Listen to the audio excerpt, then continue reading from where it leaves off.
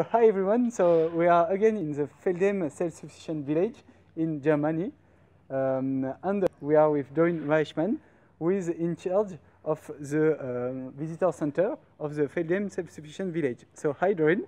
Yes, hi. So can you first present us a little bit what is the visitor center? In our visitor center we give a lot of information about the self-sufficient village of Feldheim.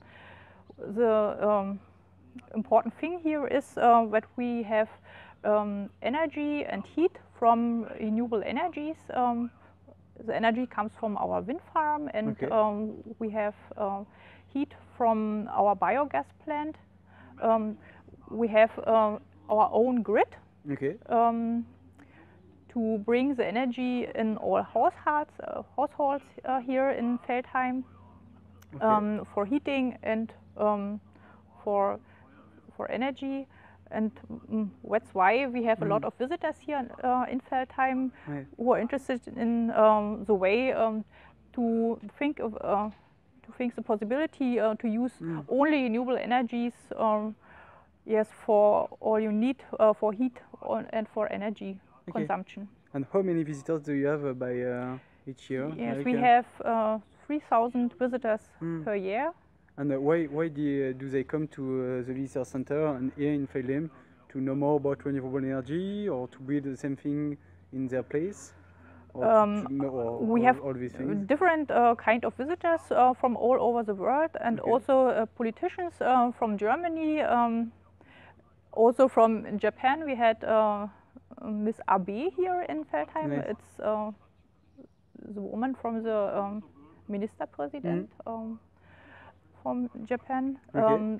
Yes, and so we have politicians from other communities who like to hear about us, how it can work, that we have our own grid, and how can it get to use the energy from the wind farm for all households. Yes, and we like to hear something from us and from our Feldheimers, how we live here with the renewable energies. And there are also a lot of students who comes to learn about renewable energy, because as we see in your visitor center, there are a lot of things to learn about, like battery, the battery you use, the storage. Yes, we have a very interesting range of renewable energies we use in Feldheim. We have a solar plant near of Feldheim. We have a biogas plant for the heating grid. We have wood chip heating plant. If we have colder days in winter, it comes to the biogas plant and gives enough heat for our heating grid here.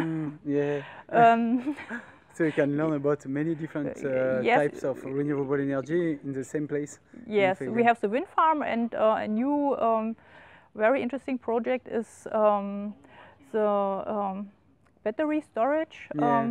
Yes, who can gives you 10 megawatt of energy, can put out the grid in it and put it into the grid back if we need more energy in the grid. Yeah, which is one of the biggest storage, almost the biggest storage in the Europe.